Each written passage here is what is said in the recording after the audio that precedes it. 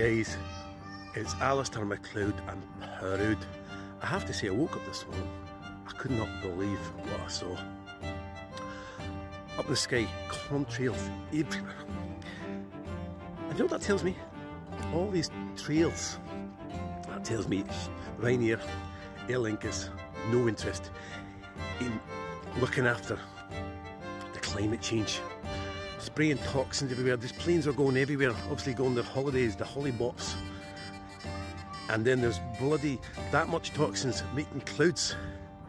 So it tells me one thing, they don't care. Another thing is this, I got my booster for the COVID because it's rampant in the hospitals. And anyway, a bit of an hour later, look at this, the eye is gone. And I said, what is going on here? Got my booster and the eye's gone.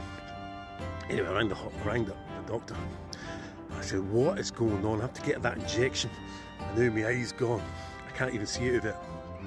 Anyway, he told me that's probably because the pollen is really high at the moment. I'm probably allergic. So I'm off now to get an antihistamine. Hopefully that'll solve this problem. Bloody hell, can things get any worse today?